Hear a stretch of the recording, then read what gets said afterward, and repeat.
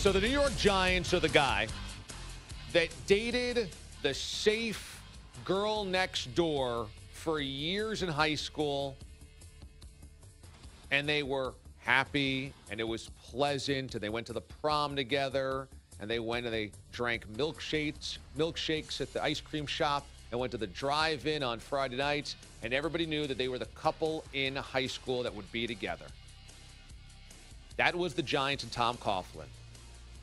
That was the Giants and Jerry Reese. We know them. We're comfortable with them. It's worked. Then in college, the Giants were freshmen. They looked around. There was that crazy girl that seemed to be partying a lot. She wore this really funky lipstick. She started reading poetry at, like, coffee houses. She started to be a little wild child, and they were like, ooh, yeah, you know what? That's cool. Yeah, you know what? That sounds great. And that was Ben McAdoo. We're going to open up the offense. Going to become a down-the-field passing team. He's from outside the organization. You're like, oh, man, yeah. Yeah, ooh, that chick is hot. Yeah, let's do that. And then it turned out she was nutso. She's a bad girl, Damon. And it was drama after drama and dysfunction after dysfunction. And the Giants started looking around going, oh, my God, what did we do? I want to go back to my old high school sweetheart.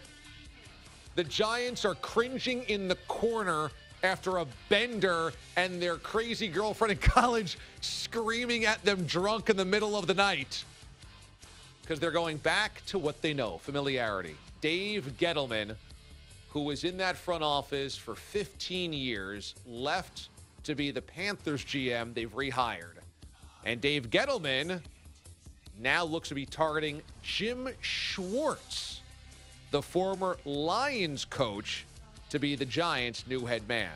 I really believe that the head coaching job is a CEO position. It really is. You know, you look at the great head coaches, and I'll tell you right now, you know, there ain't a dumb one in the group. There's not a dumb one in the group. They're all leaders. They all know how to lead men. And, you know, that's what you need. You need intelligence, you need leadership, and because on the assumption that you hire an intelligent guy, you're going to have a guy with vision. So those are critical components you're looking for. I understand why the Giants went back to Gettleman. It was a little too loose. Well, way too loose, way too crazy. This season has been just the abyss.